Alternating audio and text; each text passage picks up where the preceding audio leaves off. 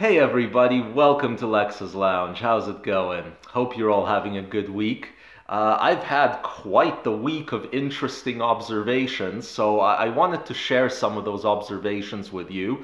We've had quite a development in the world of COVID statistics that impacts every last one of us significantly, and at the same time, there's been a related item in the world of YouTube censorship that truly distressed and disturbed me. So I do want to talk about that in the end as well, but it's quite related. But let me tell you guys what happened. So this story starts roughly on April 23rd when two California emergency room physicians hold a press conference. Their press conference ended up getting uploaded to YouTube on an ABC affiliate channel, a known channel that uploads a ton of different clips. And basically this press conference was all about some research that these doctors did.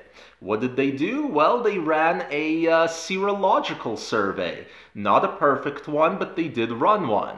And before I go any further, let me explain without embarrassing myself in front of my medical lab scientist wife what a serological survey is very basically. It's when you test for the antibodies of a certain disease in a person, whether they have a presence of those antibodies or an absence. If they have the antibodies, it means that they developed them because they were infected with the specific disease you're testing for previously. So these doctors ran a sample to see who has been previously infected with COVID in their area. What did they discover? Well, basically that something like 15 times the confirmed cases have actually occurred in their area. So in other words, they discovered that A, COVID had far more prevalence than they thought. It was more contagious and faster spreading than they thought. But most importantly, the death rate was way lower than they thought. And there were way more asymptomatic people clearly just out walking around.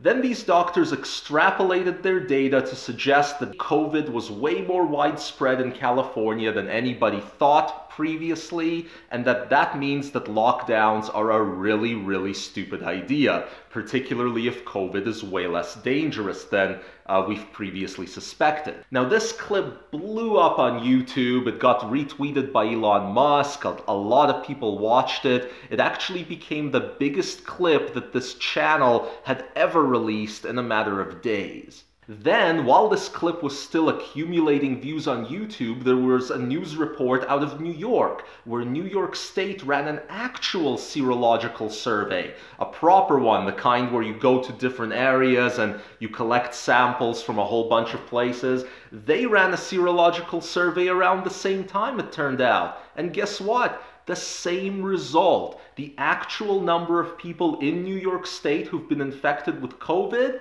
it was 10-fold or more the numbers that they thought were the real numbers, the confirmed and tested numbers. Now, this whole thing was reported by New York Governor Cuomo, so it was mainstream news. A couple days after that, on April 27th, turned out they ran another serological survey. Turned out that a quarter of New York City, 25% almost, had already been infected with COVID.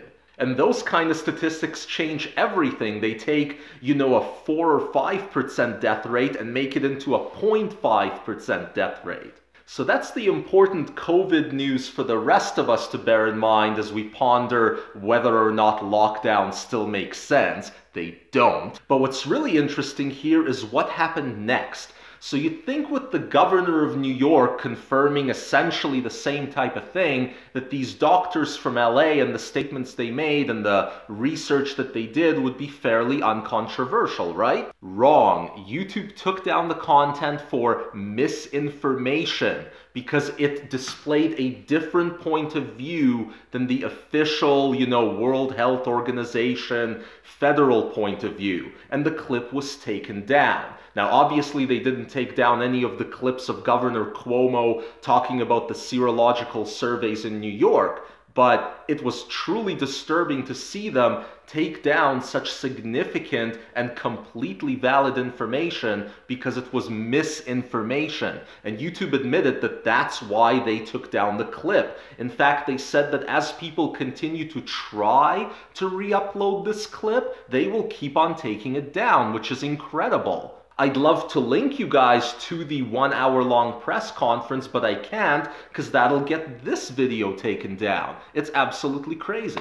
And if you think the YouTube reaction was bad, you should have seen the mainstream media reaction. CNN actually put out a piece smearing the California doctors and their work. Meanwhile, Washington Post released all of the statements from Governor Cuomo about how essentially the death rate had been cut in 10, and they did include that detail in the article, but this is how they titled the article. Turns out that COVID is worse than seasonal flu.